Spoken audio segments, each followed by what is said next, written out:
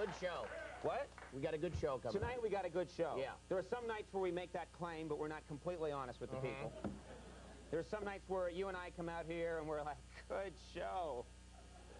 Really good. And then an hour of crude puppetry, pretty much. Which I think is pretty good television, but apparently the American people demand more. Yeah, they want polished puppetry. Yeah, the really good puppetry. Yeah. No, I don't know. I think we got a very nice one tonight. Yeah, I think, you know, you're just, what am I, a fortune teller? Exactly. It may suck, I don't know. That's nice, Andy. Your job, when I get back to the desk, to say, Andy, how are you? What do you think the show's going to be like tonight? And for you to say, it may suck. I don't know. Well, you're the voice of the person at home. That's the important thing. You know what? I'm not going to lie to the people. No. It could suck. It certainly could. Good chance it won't. It might. It very well could. All right.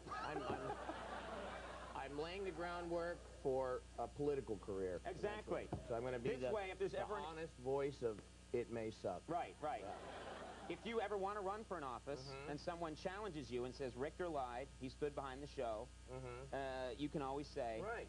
Check the record. Exactly. I said it may suck. And when they say, you know, how will your term be, whatever office I choose, I say, it may suck. I'd vote for you in a heartbeat. Andy Richter's new slogan.